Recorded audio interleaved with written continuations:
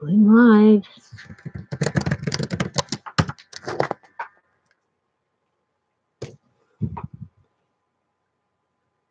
Okay, I'm just gonna give it a few minutes for people to wander on in. I'm trying to figure out how to share this with one person in particular.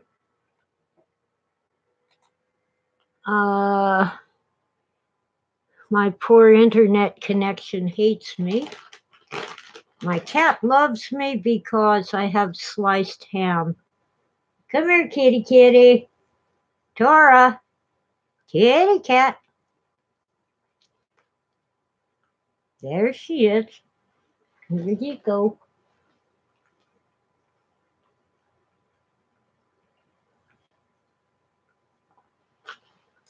Okay, Tora, you need to say hi to the people.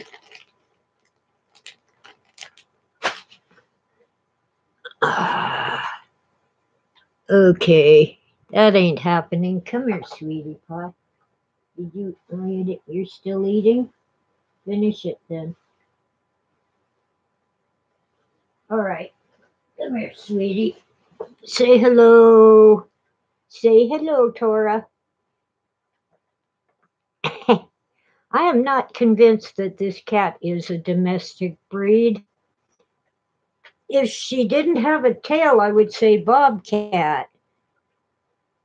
But she just acts more like a wild animal, except she likes me. Not so much today because the batteries in the laser pointer went dead from all her chasing of the elusive red dot. Okay, let me get settled in. Oh, of course. The outside cat must have noticed that we had ham. All right, okay. It's actually about the time that she usually demands some treats of one sort or another. So I'll tear up some sliced ham for Sweetie, who lives outside, and I'll be right back, so don't go away. Move it, Dora. Move it. Hi, Sweetie.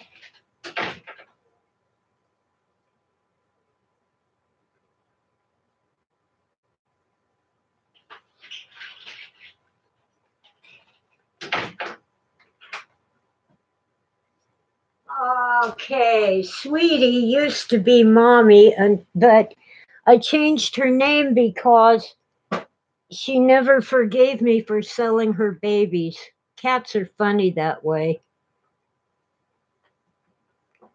I see I didn't lose anybody, so I guess it's safe to begin. First, remember to thank our veterans, regardless of whether you were for any particular war. They really didn't have a choice. They either signed up or got drafted. That's me tamping the pack of cigarettes. Uh, they either signed up or got drafted, and once they were in, they had no choice. They were told to go to war, and they did. And most served quite honorably. Wow. So let me see. I have 5 whole listeners, and I'm the only one chatting here. Hi, Oswald. Waltzy Matilda. Yeah, that's an Australian song. I learned in the 5th grade. We had a music teacher come in once a week, and he'd play a zither and have us sing. Once a jolly swagman camped by a billabong under the shade of a coolibah tree, and he laughed and he sang as he waited while his billy boiled. You'll come a waltzy Matilda with me. I'm glad you like my voice. I can't stand to listen to my own voice, but I'm told that's common. Anyway, then he explained that waltzy Matilda meant you're going to jail. So eventually the law comes along because he's poached a probably a goat, maybe a sheep, and that's what he's boiling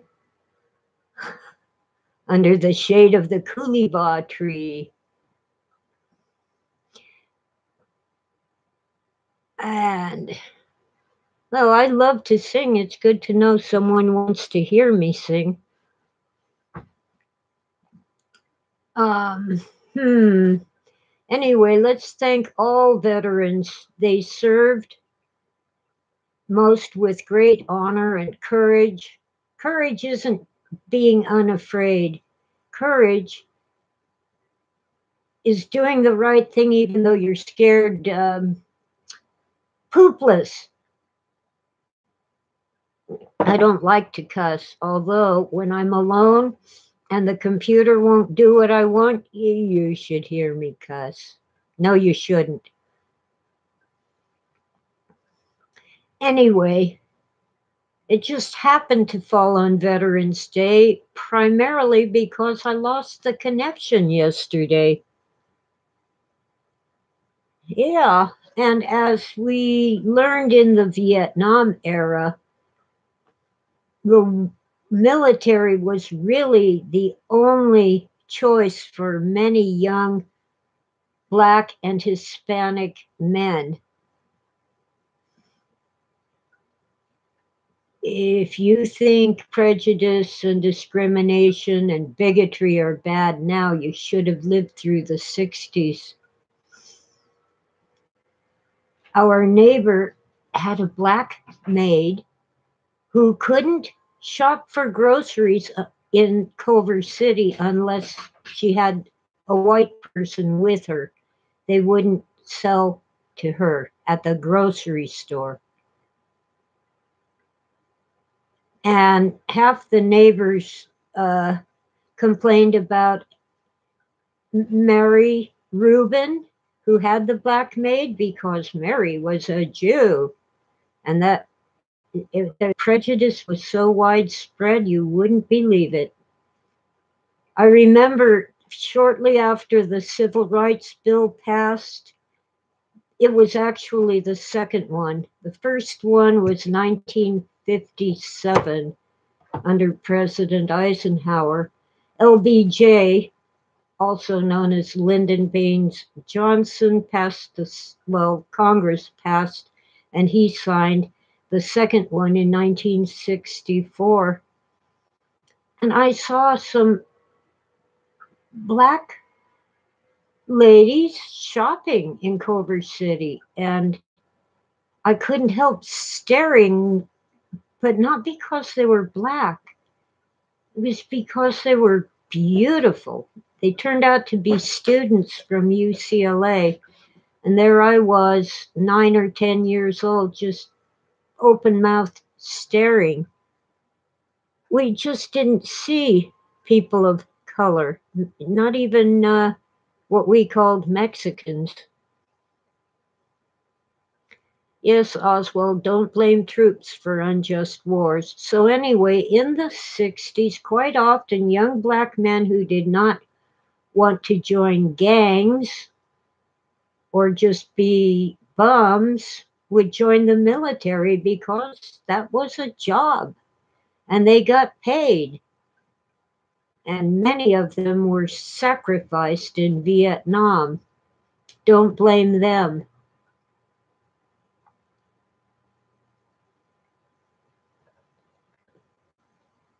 Let's see, Oswald says there are so few blacks in Oregon, you can't help glancing at them.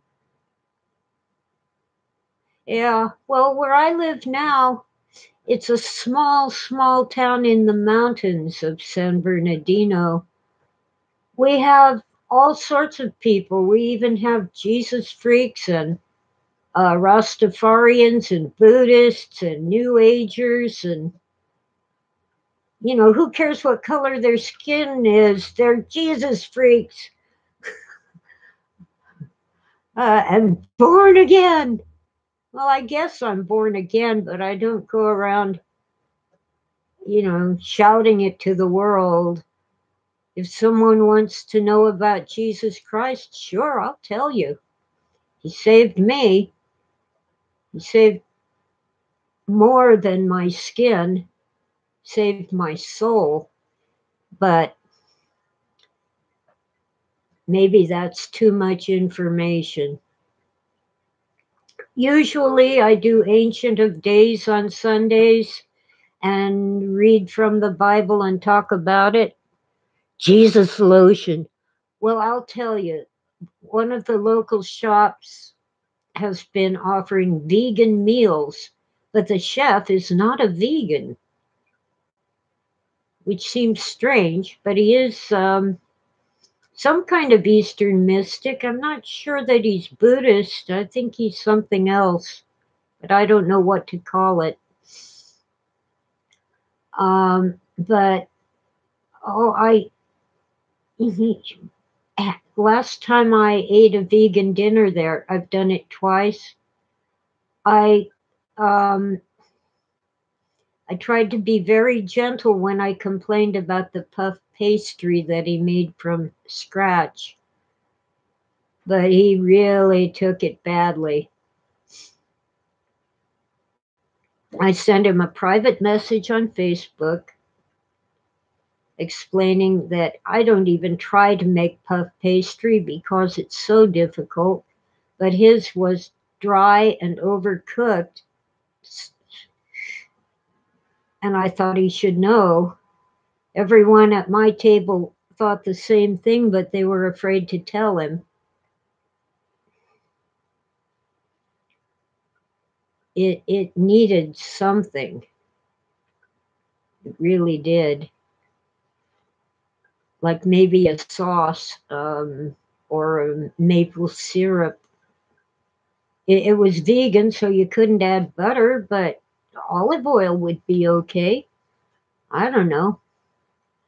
But he also cooked it too long. Anyway, so I'm persona non grata, and first chance he got, he slammed me on Facebook in a private message, but then he blocked me so I couldn't respond, so I blocked him back. And he joined some other group who were just throwing trash around, trash and dirt on some of our local pages until they made the mistake of joining or drawing into the attack a couple other solid citizens who took offense, and they also blocked them and kicked them off of the pages. But it wasn't this particular vegan chef's fault, really. Someone else started it. And I'm thinking, no, I don't need this, so I just am not going to be friends with people who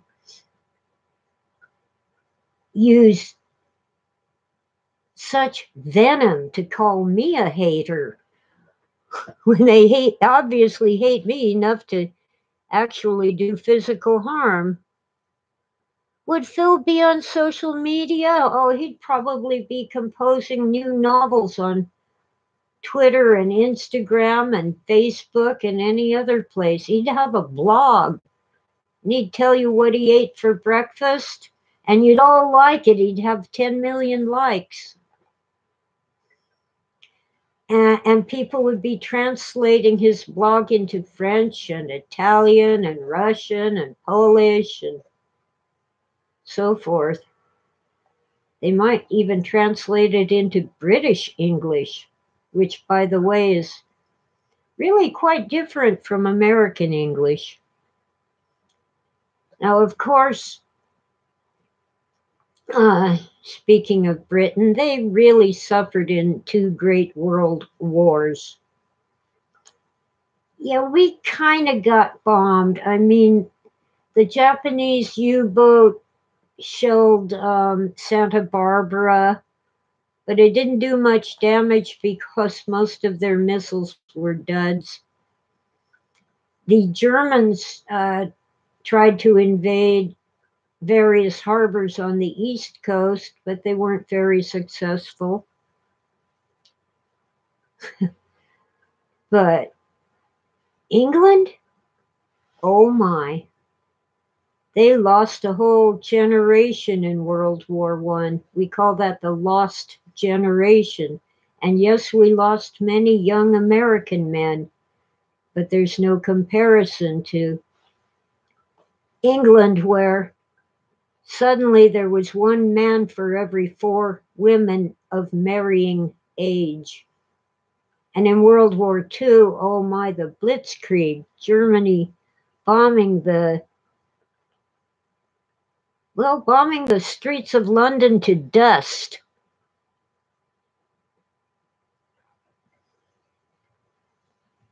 And France got it pretty bad too. A lot of the land wars took place in France. But what you need to realize that actually in both wars, just like the war against Napoleon centuries earlier, about 200 years earlier, the war was won not by America, not by England. Yes, we won in the West, but that was by that point pretty much a mop up operation. The war was really won by Russia in World War I, and Russia really, really lost a great deal. That's when a treaty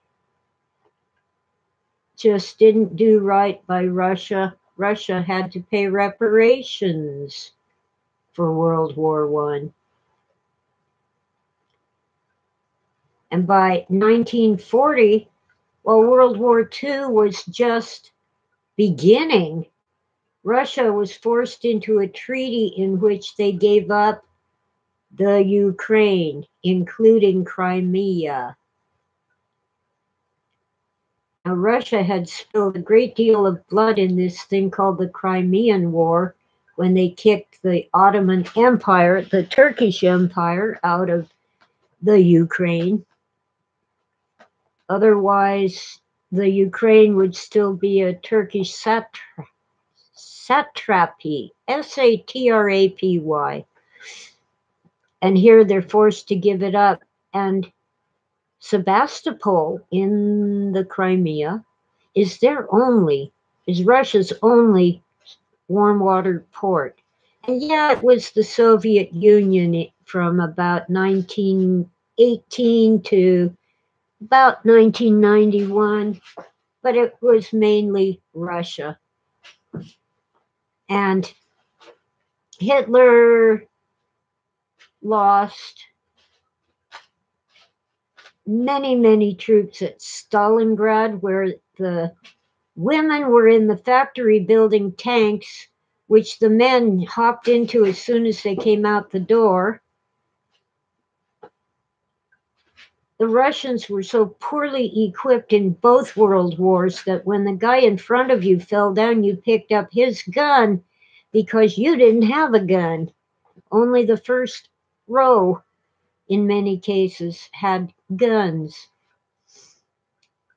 And they're facing a well-armed, well-equipped German army that unfortunately did not have winter uniforms in the middle of the Russian winter. And Hitler would have conquered Moscow, the capital of the Soviet Union, if he had not decided to send half his armies down to Kiev and Sebastopol down in the Ukraine.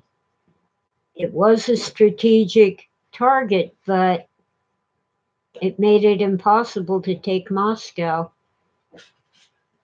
especially since the habit of the Russians, like when Napoleon attacked Moscow.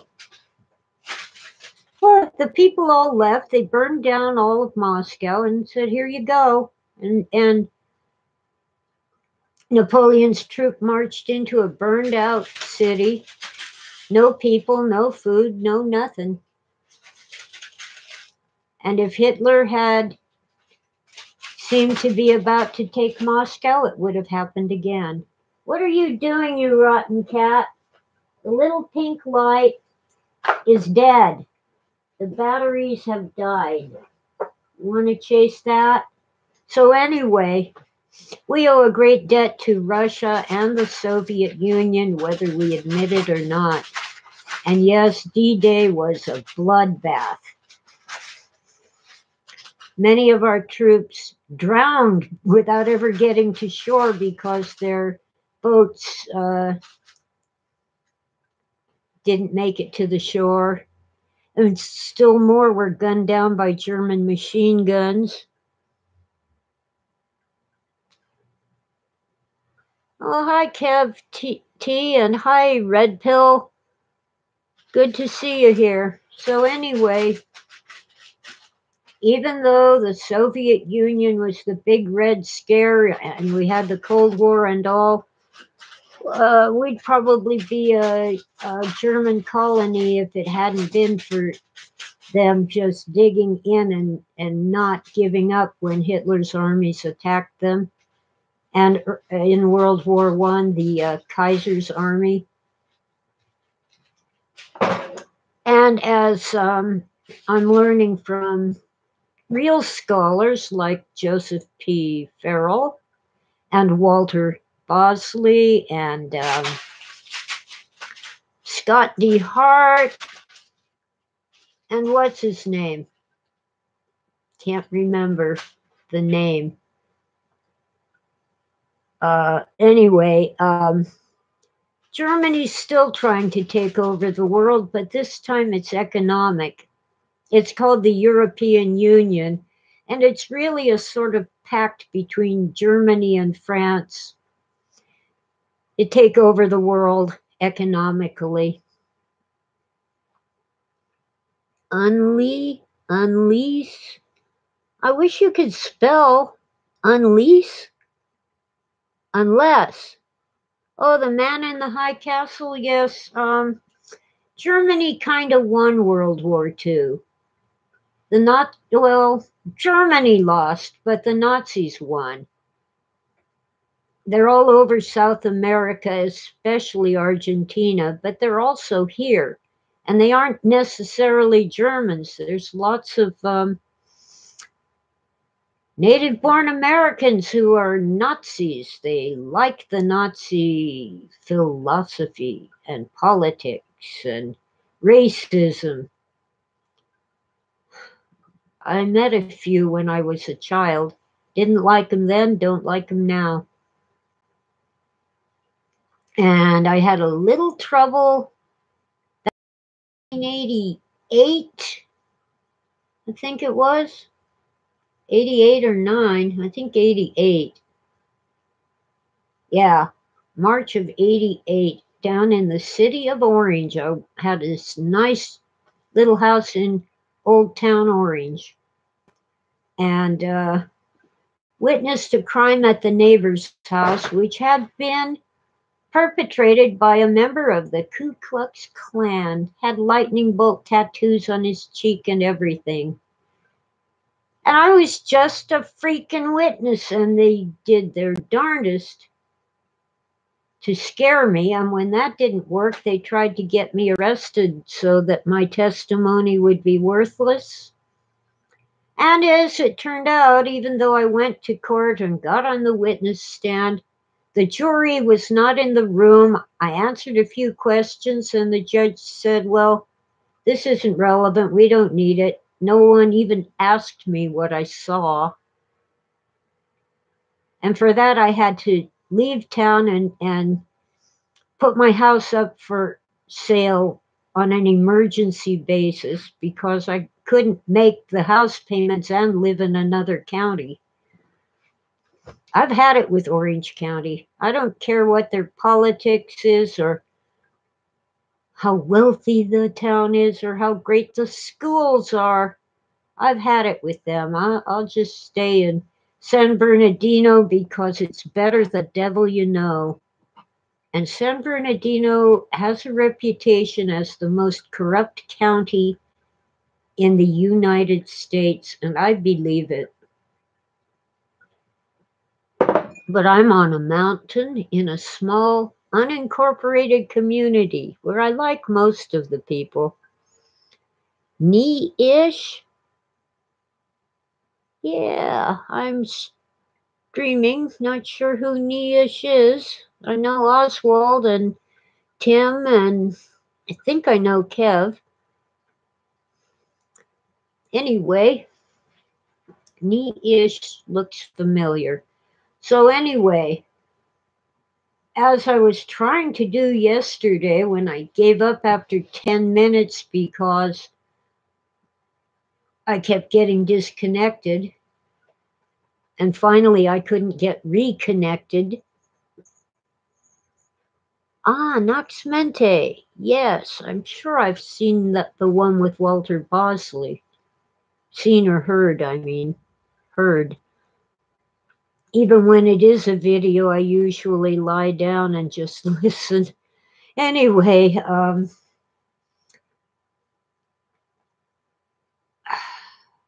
I was talking about information. Well, Knee-ish, send me a message on my channel here at YouTube or on Facebook where I'm actually there under my actual name.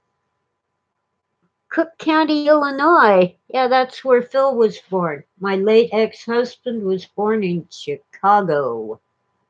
That's in Cook County, Illinois. But believe me, San Bernardino down the hill is just as dangerous as Detroit or Chicago.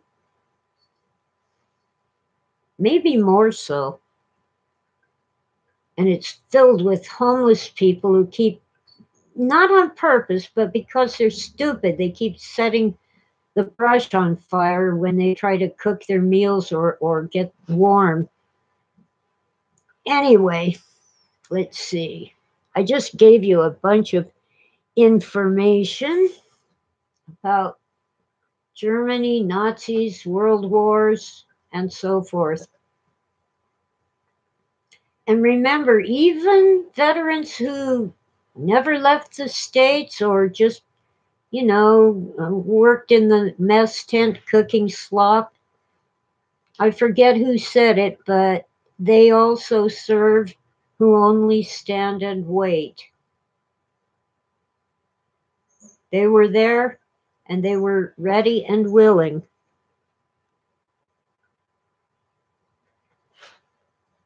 Ah, Jerry's your co-host. Well, Oswald says Jerry is lazy.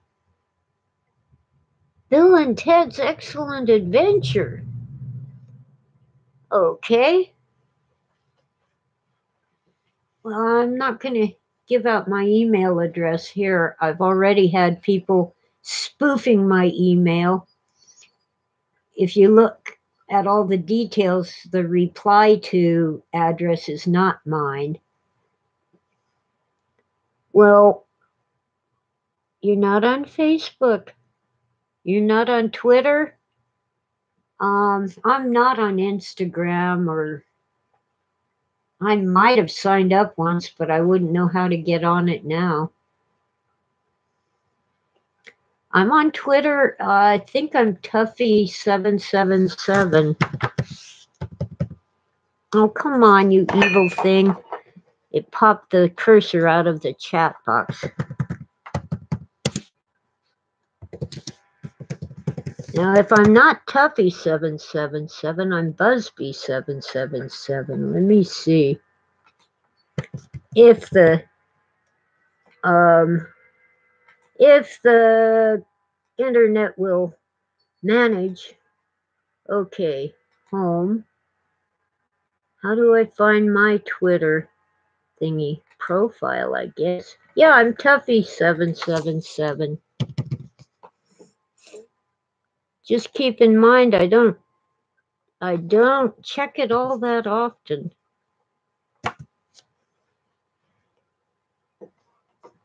Okay. I spent my last $10 on a pack of cigarettes. After this one, I'm just out. I do have an e-cig until the refill runs out, but I will be ranting and raving for sure once I can't smoke. Let's see, if I'm counting right, I've been smoking for 50 years, almost exactly.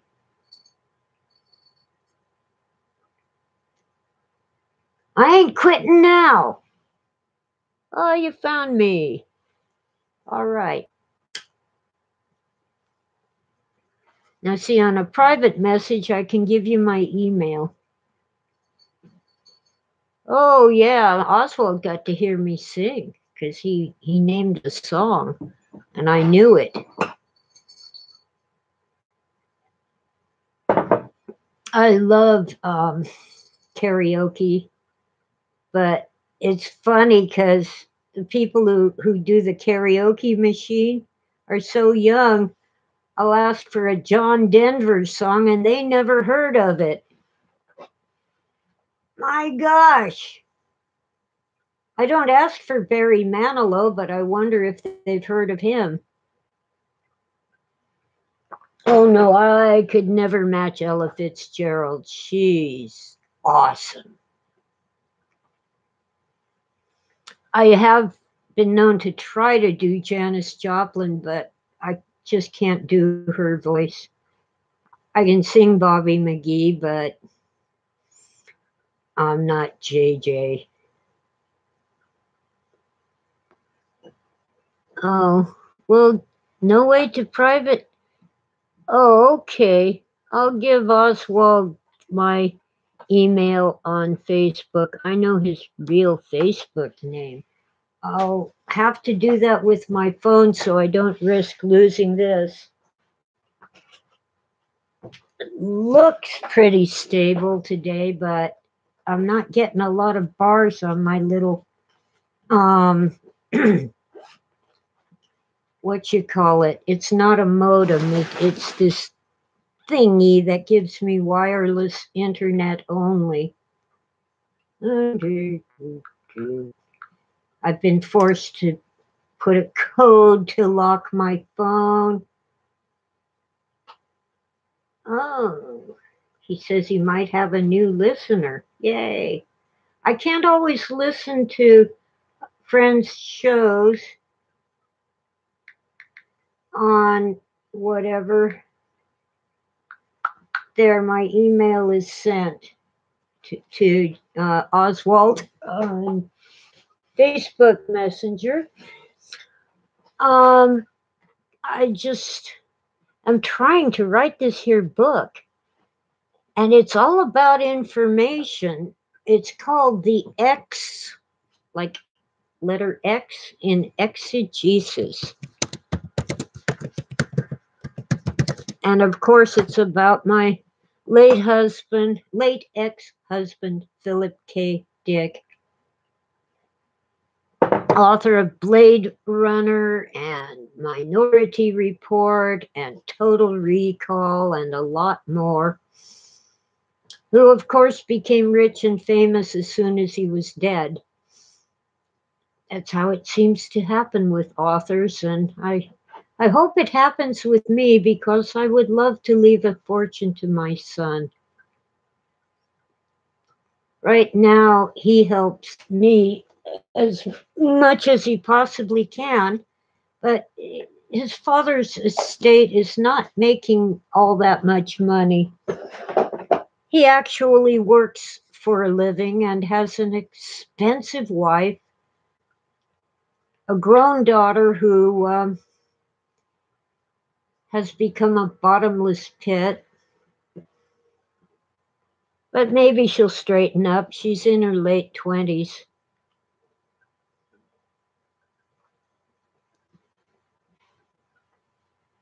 Too late, Oswald. I sent you my email. Um, you know, so I'm, as they say, poor as a church mouse. But I'm getting by. Now, my Social Security would have been a lot of money in the 70s when I was working. It's nothing now. And because I was primarily self employed, I paid twice as much as someone working for a company. I had to pay 100%, whereas if you have a job, you pay half and the company pays half. Oh, Dave Cruz. That sounds familiar. Thanks for inviting him, Oswald. I'll be right back. My coffee's cold and half empty.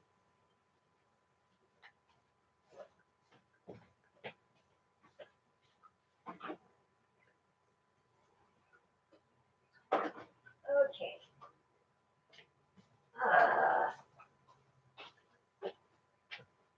Oh, now it's lukewarm, but almost full.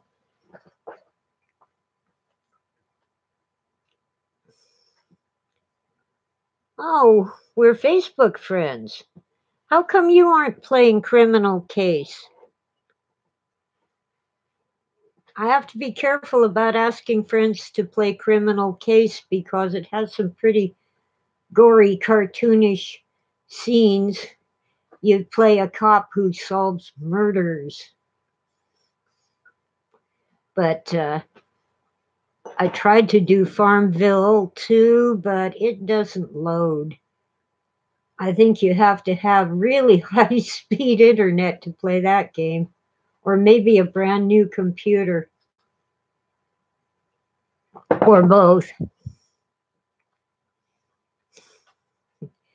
Well, next time I'm on Criminal Case, I'll see if I can invite people. It isn't for the squeamish, even though they're cartoons, they're pretty realistic. It's mostly looking for the hidden objects. And they aren't always all that well hidden, but there's so many of them that you have to figure out which one you're looking for and click on it. And half the time I click and I'm not quite on the object anyway. And then you figure out who done it, which is always fun.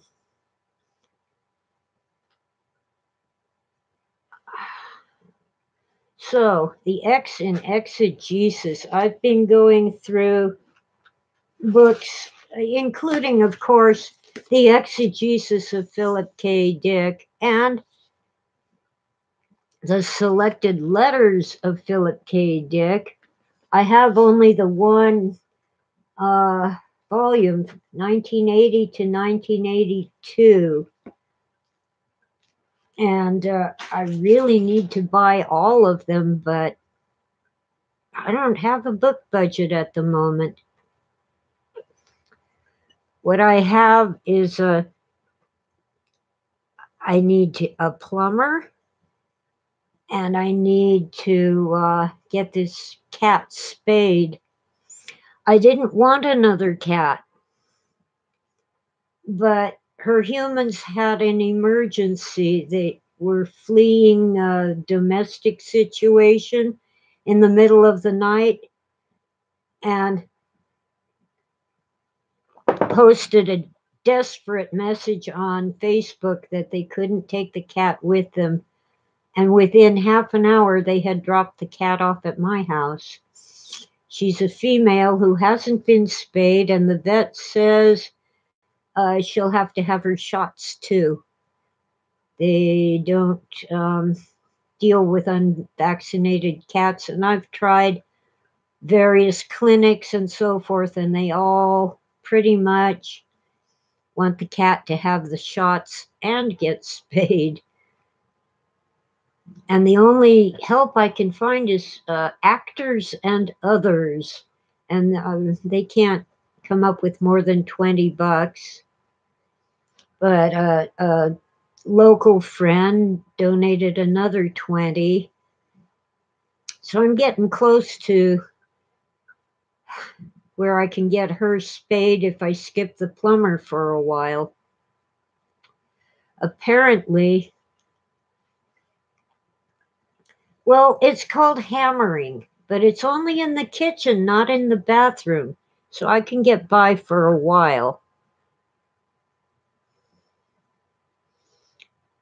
Oh, you think Hollywood will do a non SF novel? I hope they do The Man Whose Teeth Are All Exactly Alike. It deals with the problem of polluted drinking water in Marin County. It was a real problem when Phil lived there. It eventually became a scandal, so they had to fix it.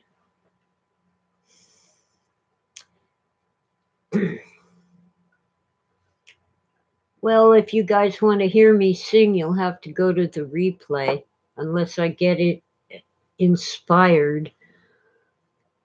TV series on Cimmerillions. Cimmerillions. I'm not sure which one that is. I started to watch the Dark Crystal, but I've forgotten to watch it again.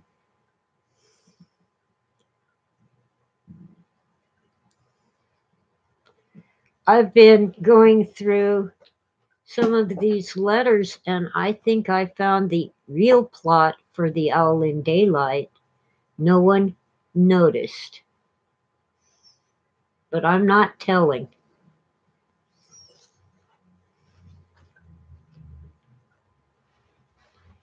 It it deals with your mind's ability, or rather inability, to see reality as it really is. Oh, J.R. Tolkien. Oh, Silmarillion. I'll have to see if I can find that to watch somewhere. My sister put me on her Netflix family plan, and Amazon let me have Prime at half price. So it's $7 a month instead of 14 or 15. The show isn't made yet. Is it Netflix or Amazon Prime, I hope? In Milton Lumkey territory. I think that's the one where he has an affair with the woman who turns out to be his former school teacher when he was a kid.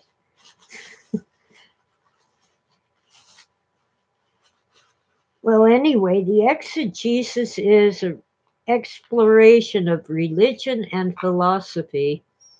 Oh, I hope it's Amazon. Their signal is more stable than Netflix. Sorry.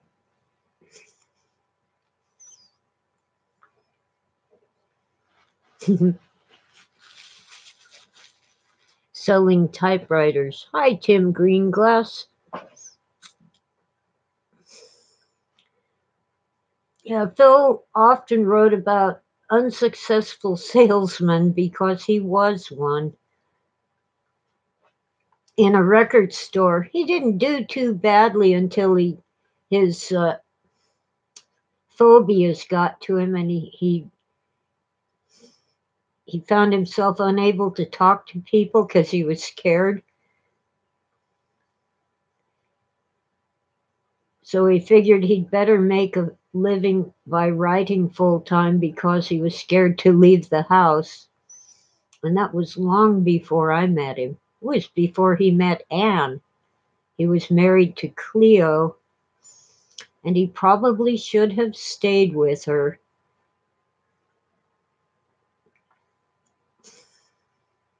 But this youngish blonde widow showed up at their door one day wanting to meet the new writer the new author who had moved into San Rafael. That was Anne Rubinstein, who became Anne R. Dick for a few years. I started looking at her biography of Phil, and there are so many errors. I keep having to put it down. She has me, for example, marrying Phil in 1975 or 6.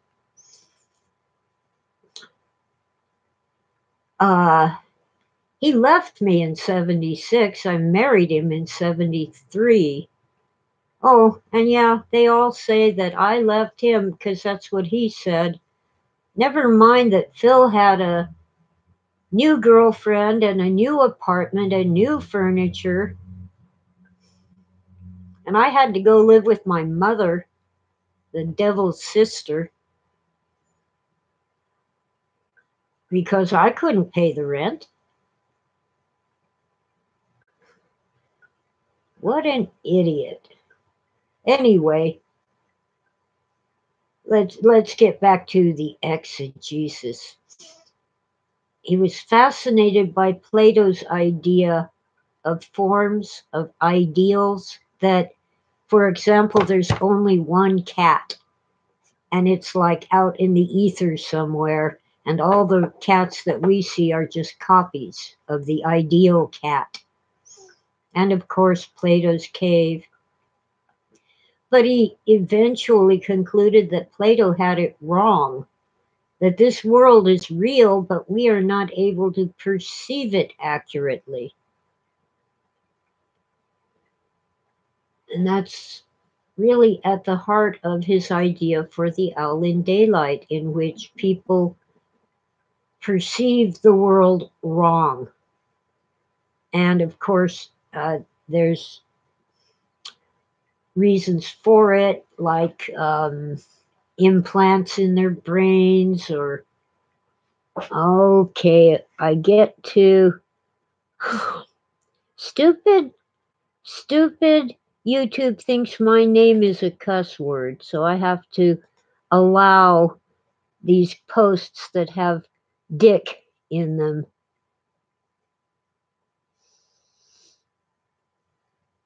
Yeah, well,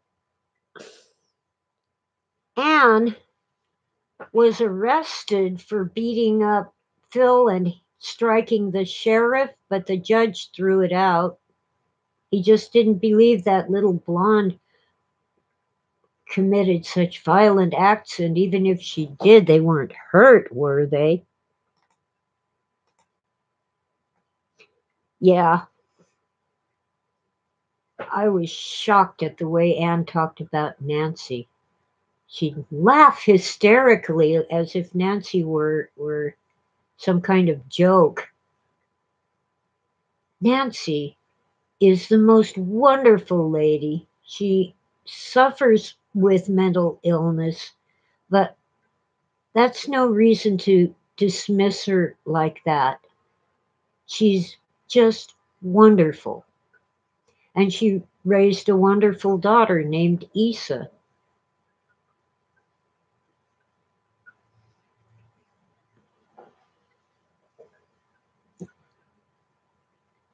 I guess I shouldn't speak ill of the dead, but I just have no use for Anne.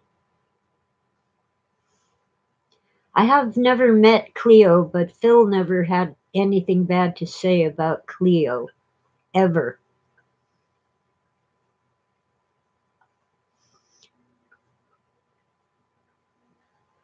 He said bad things about me. He was angry, but I'm sorry he left me.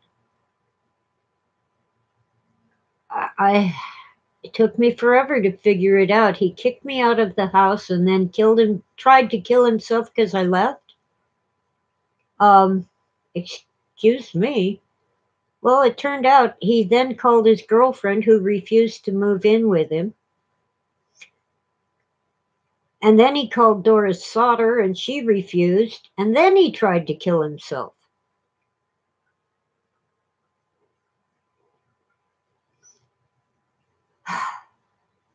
So I came back and tried to stick it out, and he eventually left anyway. And in one of his last letters ever written, he asks, am I in love with Tessa? Perhaps. I could smack him upside the head. About the millionth time that he asked me to take him back and get married again, I finally said yes, and then he went and died on me. And frankly, I divorced him because of his actions. I could not allow him to teach our son to treat women the way he treated me. Plain and simple. And my son has grown up to be a good man who loves and adores his father and misses him terribly. I allowed Christopher to learn the good side of his father, and he was a great father. And I would have taken him back, and it probably would not have turned out well, but I was ready to take him back. I think he'd finally learned that it wasn't going to work with anyone else.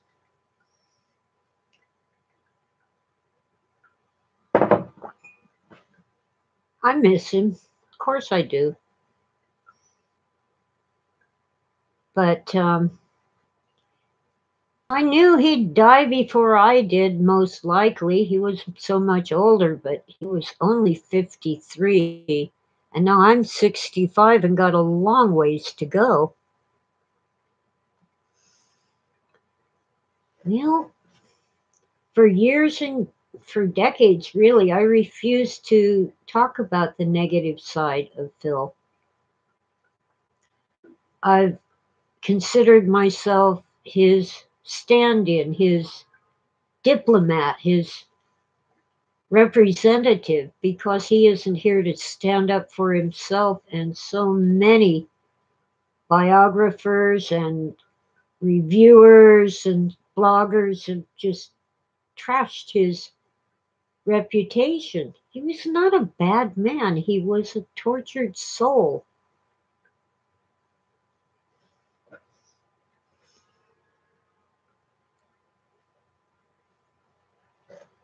And there was so much more good than bad, but he was not capable of being faithful. He just wasn't.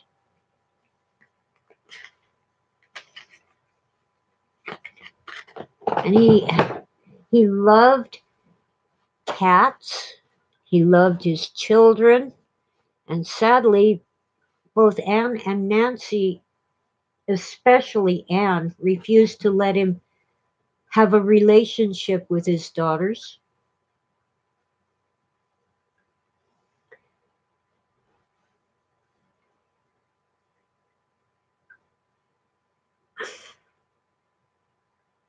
There were He was accused of being abusive toward children, and that never was the case. Never. He didn't go out of his way to hang out with children,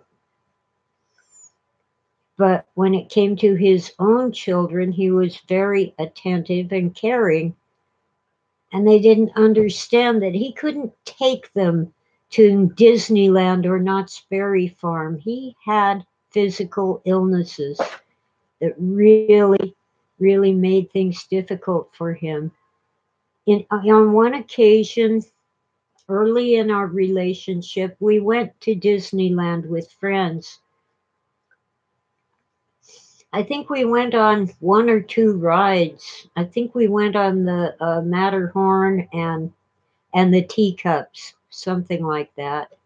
That was back when you just paid admission and you bought tickets for the rides.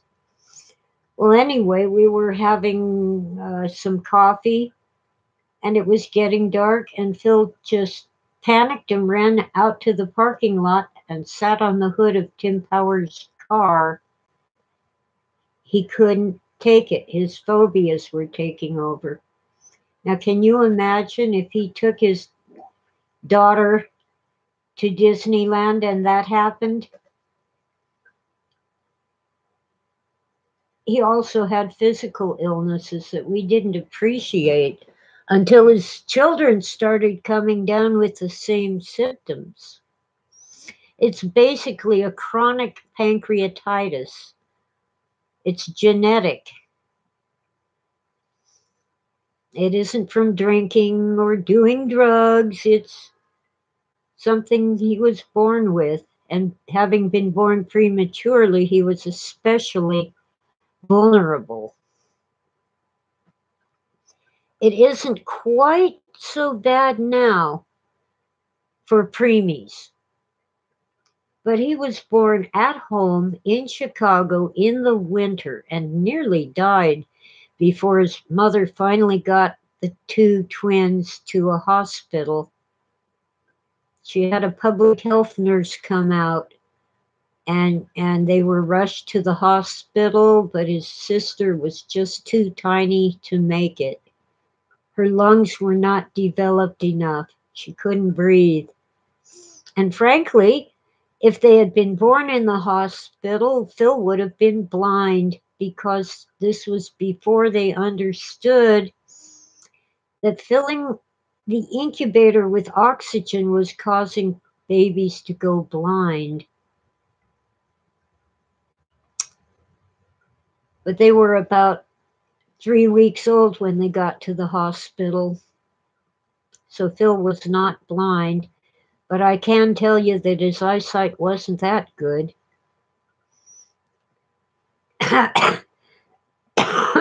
Anyway, yes, some people use their children as weapons against their exes.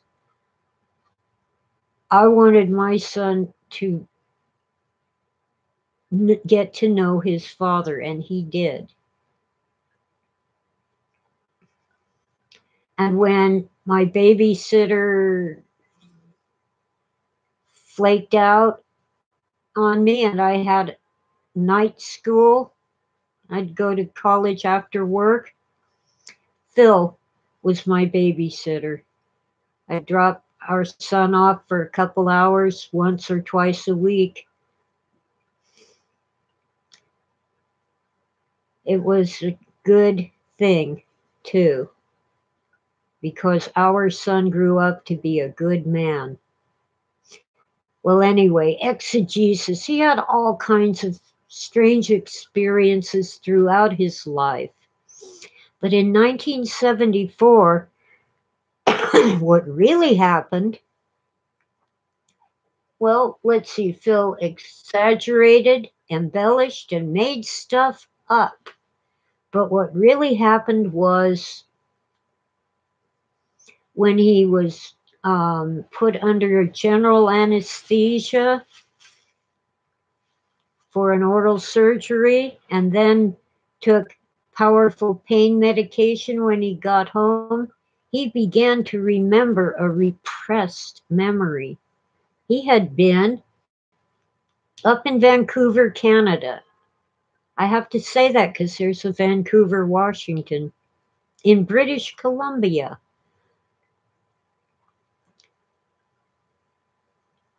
After he'd been guest of honor at a science fiction convention, he decided to stay on and rented an apartment. And one night, two men in black suits dragged him off the street and stuck him in the back of a black limousine.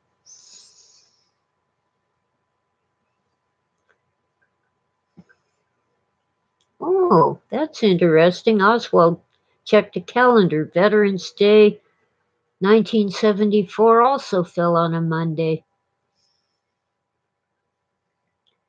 Well, let's see. So this would have been February or March of 1972 that Phil was dragged off the street. He remembered sitting in the back of a black limousine with a man on each side of him. And I don't know whether they were our men in black, but they were men in black suits, and he said they looked like FBI. Well, anyway, they were talking to him and questioning him. And apparently, they drugged him, hypnotized him, told him to kill himself, and stuck him back in his apartment with a bottle of sleeping pills, which he proceeded to swallow. And he woke up seeing that he had swallowed all these sleeping pills, but not remembering that he had done it until years later in 74. Then he remembered. But at the time, all he knew was he woke up sitting on the floor with a glass of water and, and well, an almost empty glass of water and an empty bottle of sleeping pills. And that's how he ended up in Aix-Calais, a drug rehab center, because he was an American, not a Canadian, so their healthcare system wouldn't cover him. And he had no money, so no one else would take him.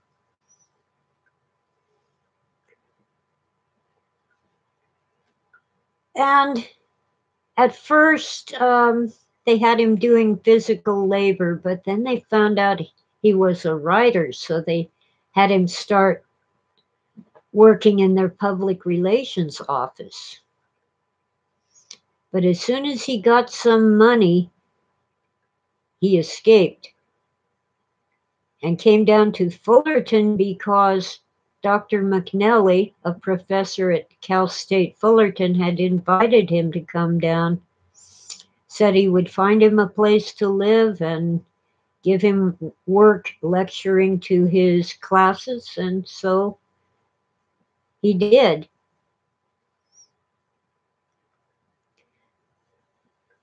I think Phil was targeted because he had this phone call from Dr. Timothy Leary not too long before Leary was sent to prison. And then, of course, Timothy Leary escaped from prison. Now, nobody would have been tapping Phil's phone, but they would have been, it was actually John Lennon's phone that Leary was using. And I'm sure they had a tap on John Lennon's phone because of his tangles with the law over drug abuse.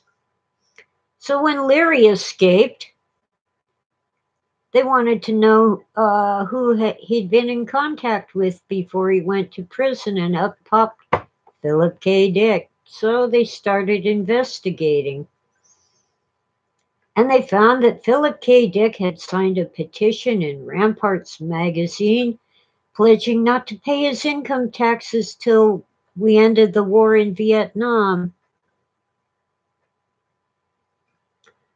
Well, that figures. Lennon became an agent himself. Yeah, well, he couldn't go back to England that he was wanted. He skipped town. Skipped bail, I guess. Anyway, John Lennon and Yoko Ono were having their second bed in for peace in Montreal. And they were recording Give Peace a Chance. And Dr. Timothy Leary was one of the people present. And also present was the journalist Paul Williams, who was a friend of Phil's and had his phone number. And he said, "Oh, let's call Phil." And he called him up and put Leary on the phone. And Phil claimed that John Lennon told him that the Beatles song Paperback Writer was about him, about Philip K. Dick, and that they were all big fans of his work. And I'll bet you that phone call got Phil under suspicion. That combined with Ramparts magazine and the fact that a lot of young people were hanging around at Phil's house. They weren't really Phil's friends. His wife Nancy had left him in the fall of '69, but her brother Michael had stayed behind, and he was much younger than Nancy and Nancy was a bit younger than Phil, so they were Michael's friends, and some of them were using drugs. And some of them were dealing drugs, and some of them were even informants for the local sheriffs. So Phil had a tangled mess there. And he didn't know it. He didn't understand. He thought, yeah, the sheriffs might think I'm dealing drugs, but I'm not, so it's cool. And if they wanted to search the house, he'd let them right in. Go ahead, search away. Oh, John Lennon was keen on Ubik, huh? Interesting. Ubik should be a movie. It would make a great movie. And I know the perfect ending for it. Quite different from Phil's ending. But I'm not going to give it away because it might become a movie. And not with my script, but there's always the chance of a remake later on down the line. Anyway, Phil just never understood. He never put it all together. I've only recently realized, oh, Leary escaped from prison in October of 1970, and Phil began to notice a lot of police activity surrounding his house in early 71, which culminated in an invasion of his home on November 17th, 1971. Now, he has claimed that everything was of value was taken, even my stereo. But in other sources, including conversations with me, he claimed that they left the valuables and just took his financial records and the manuscripts of the books he was writing or had written. But when his personal property was shipped to him by a friend up north, long after the house was sold,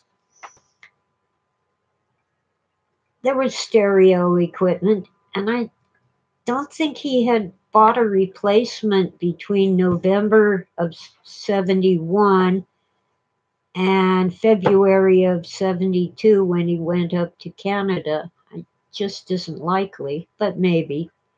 But he insisted that he had an expensive wristwatch, some cash, and even collectible coins sitting out in plain sight, and they didn't take those.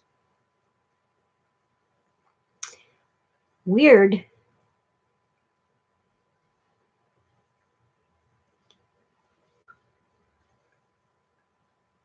Oh, now to the X. Phil thought that the cross that Christ was crucified on must have been shaped like an X. He was almost certainly wrong.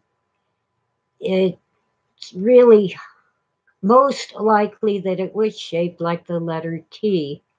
But he was correct that the cross was not a symbol of the early Christians, and that it was not the symbol that Constantine had his troops use to paint on their shields at a crucial battle for control of the Roman Empire. Actually, it was an X, but not just an X. It was Chi Rho. I hate how it bounces the cursor out of the chat box. Chi, which is X, and Rho, which looks like a P. It's the letter X with the P coming down through the center of the X. Some idiot's phoning me. Telemarketer. If it's important, they'll talk to the... I have to look up the hooked X. Hooked X is also important, but I need to do more research. ORTANT. Important. But I have to do more research on the hooked X. But the symbol that Constantine saw in the sky had his troops paint on their shields and later had stamped on coins with Constantine's name was the Chi Rho, an X with the P coming down through the center of the cross. It's the first two letters of Christ, which is the Greek for Messiah. Messiah in Hebrew. It basically means the anointed one. Each king of Israel was a Messiah, an anointed one, and they would be anointed by the leading prophet. Samuel, for example, anointed David, and that made him a Messiah, an anointed one. But Jesus Christ is the Messiah, the anointed one, King of Kings. Oswald, yeah, it could be CIA, but my best guess is the DEA, Drug Enforcement Administration, since it all centered around drugs. Meshuggah, you spelled it wrong. I think it's like that. Let's see. Not just Meshuggah, Meshuggah. Yiddish for crazy. It is close to Mashiach. What I really wonder about, speaking of things sounding the same, we have the Shema, God is one, and Hashem, the name. They sound almost like mirror images. Hashem, Shema. So let's see. Shema, God is one, and Hashem, the name. An Orthodox believing Jew will not say Yahweh, they'll say the Lord, Adonai, or they'll say Hashem, the name.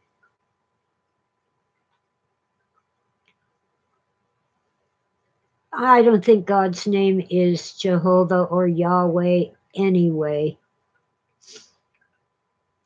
We aren't supposed to know God's name in ancient times, at least. Knowing a person's real name gave you power over that person. And that is why, by the way, most Christians had a secret Christian name. So like the Romans or the Greeks or whoever could call them Joe, but that wasn't their real Christian name. I know a little Yiddish, not a whole lot, and some of it's cuss words. Yeah. Well, let's see. Phil thought the cross on which Jesus was hanged would have been shaped like an X, but it's just not likely because they placed a sign above his head. Now, the experts say it must have been like a capital letter T, but how could the sign be above his head? Well, I guess it could be, but it would be between his hands. I'm going with the lowercase t, which would allow the sign to be placed on the post above the cross piece. And the sign, by the way, had his name in 3 languages. I think it was Latin, Greek, and Aramaic.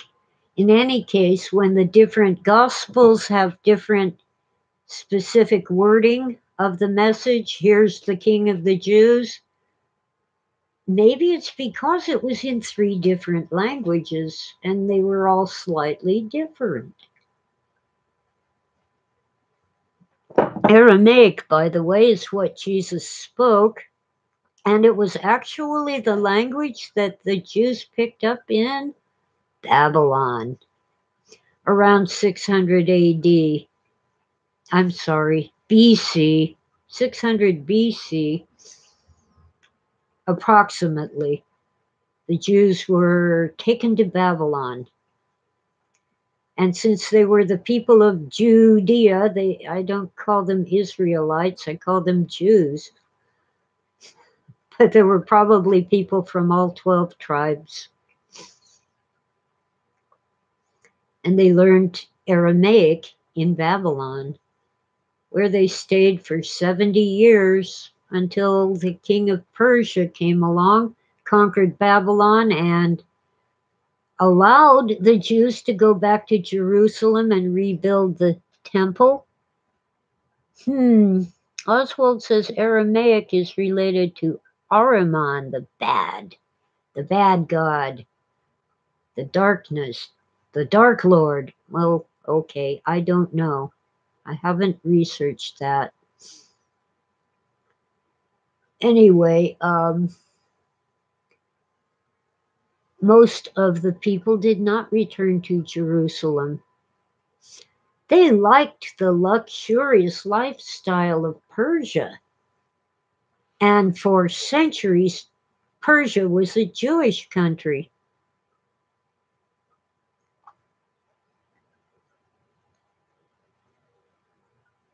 Oh, you have a video about Melchizedek.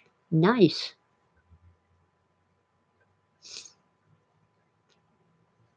Well, anyway, when the Mongol hordes were threatening Persia, a Jewish country, the Muslim Arabs said, hey, just allow us safe passage, we'll take care of the Mongol hordes. So the Jews said, sure. And the Muslim Arabs did. And once they fought off the Mongol hordes, they said, gee, we like this land. We're going to settle down and live here. What are you going to do about it? And so Persia became a Muslim country. But they lived at peace with the Jews for the most part for centuries. It's only in recent times that it's become a problem. And it was actually during Nixon's presidency that Persian Jews began fleeing Iran, which is what they now call Persia,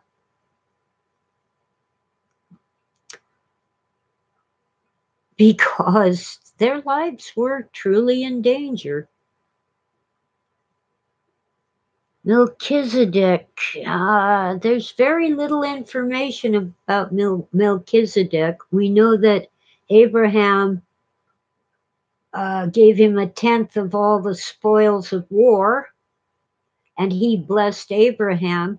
Now, the one giving the blessing is of higher status than the one receiving the blessing. And Jesus is said to be a priest forever after Melchizedek, after the,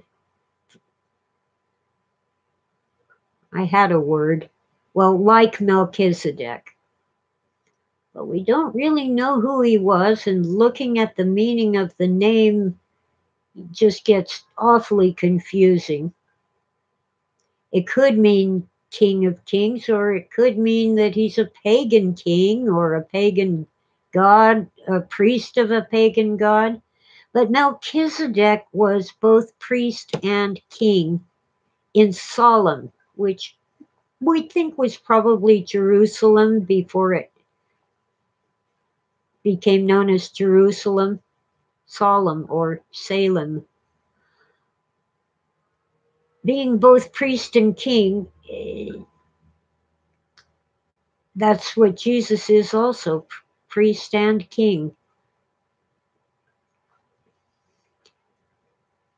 But not a Levite.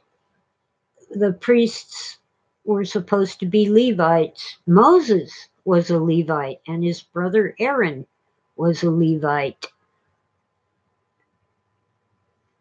Oh, the relationship to Lot. Yeah, well, Lot was an idiot. He loved the luxury of the city, and he put up with all the sin and corruption of Sodom because it was a great place to live, except for the orgies and child sacrifice and bestiality, and never mind.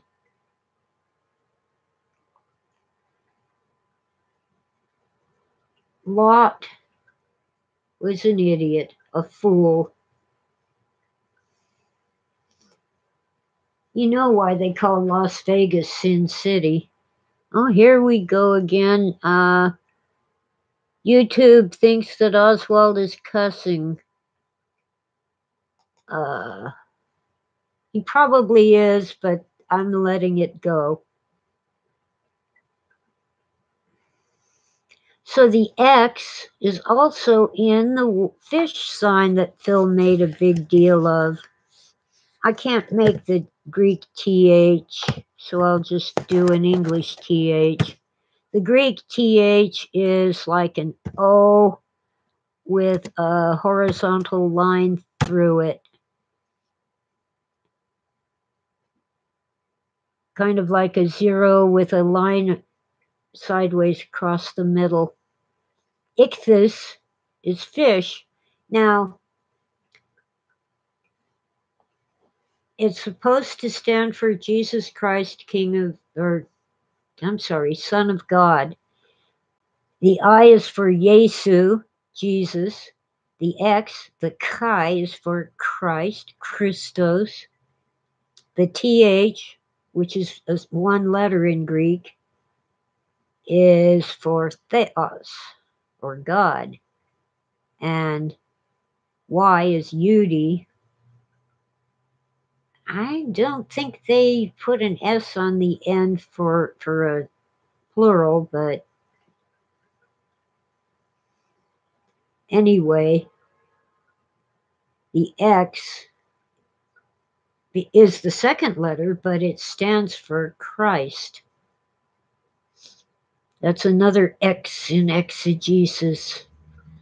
And by the way, Phil was not struck by a pink beam emanating from the golden fish sign that the lady from the pharmacy was wearing on a pendant around her neck.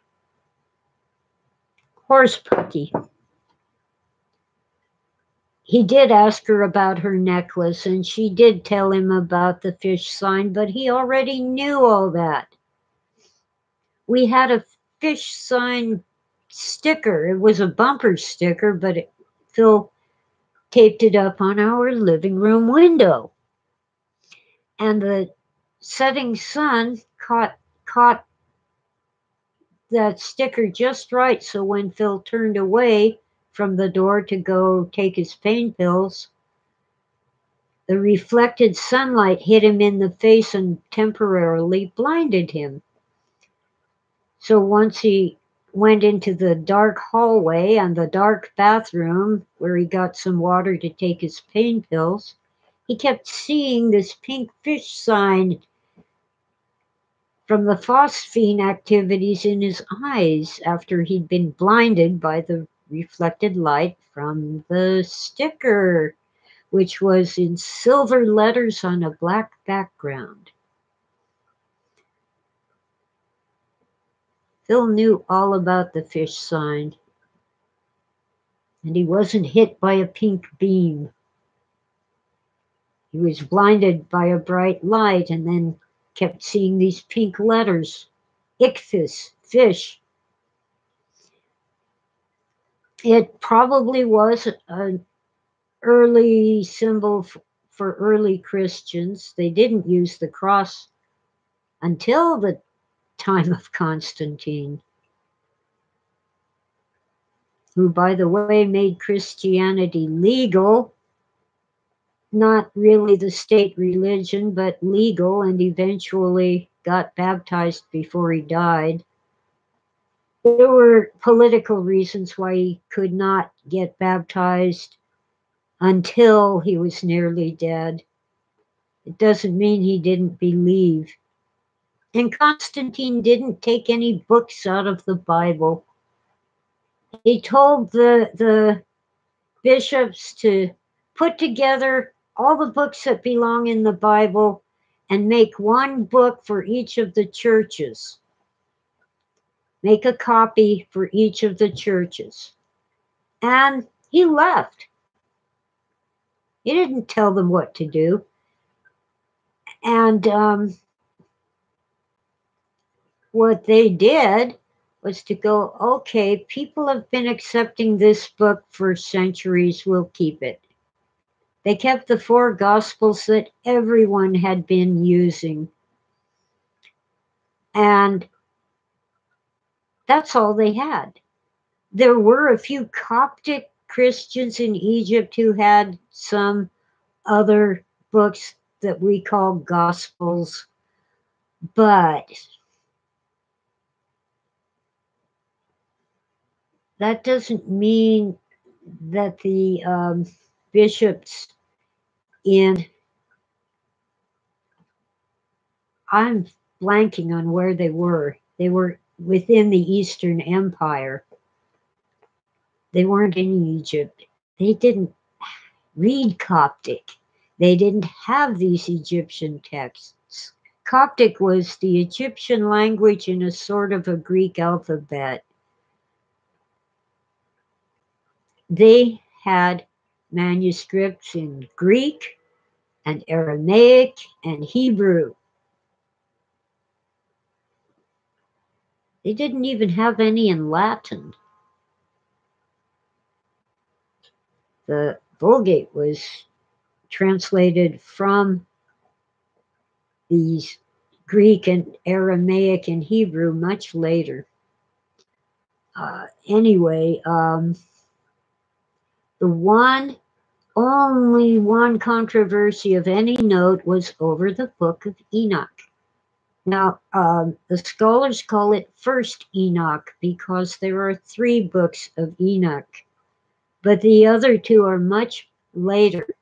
First Enoch can reliably be dated to between 200 BC and 100 BC. And that's the manuscripts we have. There might have been earlier manuscripts, but we don't have them. Now, give me a second to get some water.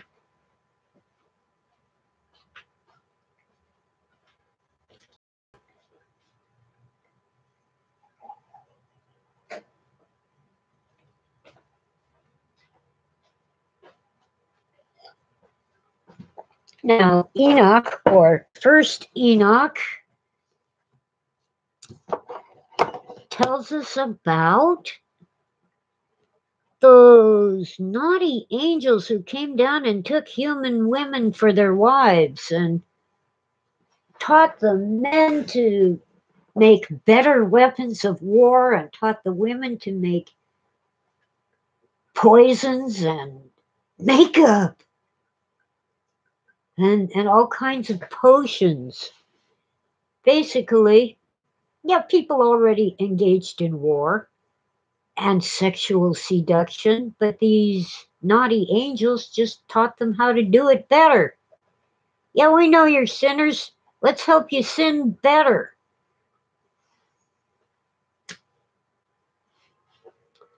Well, so it wasn't just that they had children who were giants, it was also that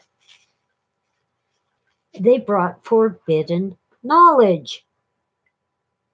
Sound like anyone we know? Maybe the serpent and the tree of the knowledge of good and evil. By the way, the serpent is called Nakash. And yes, it does mean serpent or snake, but it also means shining one, and it also means deceiver. The shining serpent who deceives. Kind of sounds like Lucifer. And Lucifer is not necessarily the devil or Satan. Nachash. Well, I can't write in Hebrew, but here you go. That's my best rendition of Nachash. I got that info from Dr. Michael Heiser, a scholar of Semitic languages, ancient languages like Sanskrit, Aramaic, Hebrew, even knows some Greek. He knows quite a bit of Greek. And my knowledge in that area is like a tiny, teeny teaspoonful, but it's enough that I can usually tell when someone's putting me on.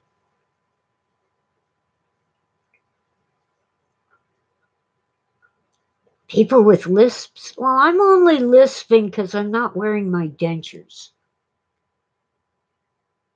I haven't cleaned them. Wearing dentures doesn't mean you don't have to brush your teeth. It's just that you hold them in your hand while you're brushing them. And I've been lazy. Besides, as long as I'm eating soft food, I get more of the flavor when I don't have a big hunk of plastic in my mouth.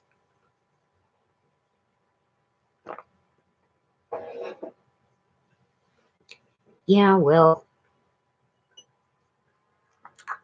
a friend of mine had just gotten dentures. She went straight from the dentist back to the office with her brand new dentures. And her job included answering the phone. And everybody waited intently for that phone to ring, and they were all watching and listening. And she picked up the phone and said, "Sealy mattress." And they all went and sat down because she got it right with brand new dentures. She loved to tell that story, and now I love to tell it. Well, anyway, apparently these 70, they say, 70 bad angels. There's different numbers in different places, but I like the number 70 for several reasons. They came down on Mount Hermon, which, by the way, is the same mountain where Jesus delivered the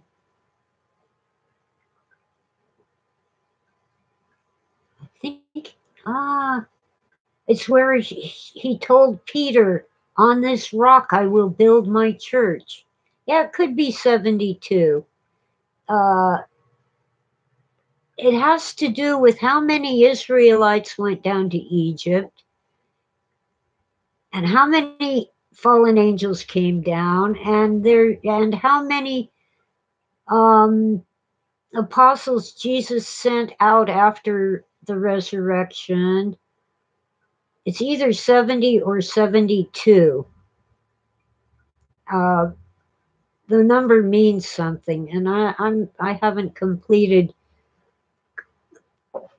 either researching or thinking about it, but it means something. So read Deuteronomy 32, where after the Tower of Babel, God divided the nations according to the number of, and many translations say the sons of Israel. But the Septuagint, the Greek translation, made by Jews in Alexandria, I think around 300 AD, BC, bad brain, 300 BC or thereabouts, it says sons of God. That's the fallen angels. Or no, it's not the fallen angels. It's a bunch of angels. Anyway, they're supposed to be, if you go back to Genesis 11, you'll find the god awful listing of the number of nations, and it's either 70 or 72. Now, these are not the guys who came down on Mount Hermon, but these are angels who were told to you just kind of be a caretaker. You be stewards over these people, because I've had it with them. I'm God and they refuse to worship me. They keep making idols and sacrificing to these false gods. You deal with them. The Tower of Babel was in Babylon. They wanted to make a name for themselves by reaching up into heaven. Bad people. So anyway, this was long before Jacob, whose name was changed to Israel, was ever born. Abraham might have been alive then, but if he was still a child. So God divided the nations and put these little stewards over them, which reminds me, of course, of Lord of the Rings, in which the steward is told, "It is not for you to resist the return of the king, steward," or to oppose, something like that. I forget the exact wording. Well, anyway,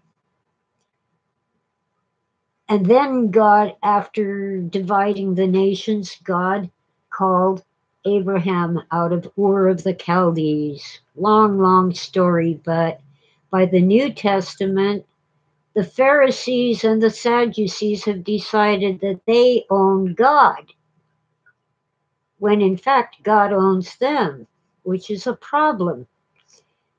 They don't want the Gentiles to get saved. And here's this Jesus guy hanging out with sinners, which is bad enough. He even heals Gentiles. He's, well, what's he doing? And then, of course, after the death, resurrection, and ascension, here's Paul, formerly Saul, going around saving the Greeks, the Goyim, the Gentiles. They aren't God's people. Well, excuse me, but God was reclaiming the 70 or 72 nations whom he had disowned in Deuteronomy 32 because they were not worshiping him. They were filled with hubris, sinful pride. They wanted to be gods. Isn't that what the Nakash, the serpent, told Eve? Your eyes will be opened and you will be as gods, knowing good and evil. You know, time after time, the scriptures don't blame Eve because she was deceived. It's, oh, Adam, what have you done?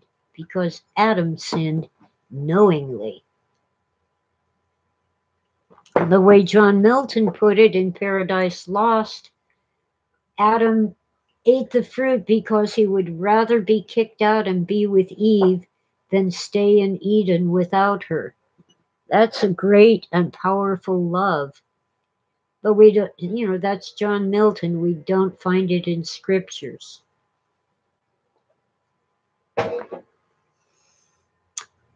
Oh, wow. How long have we been talking? 1 hour and 40. Wow. And I still have 7 listeners. Yes, I love Milton too. But I get irritated when radical atheists attack what they think is the Bible, and it's really John Milton or William Blake or Dante Alighieri. The Divine Comedy with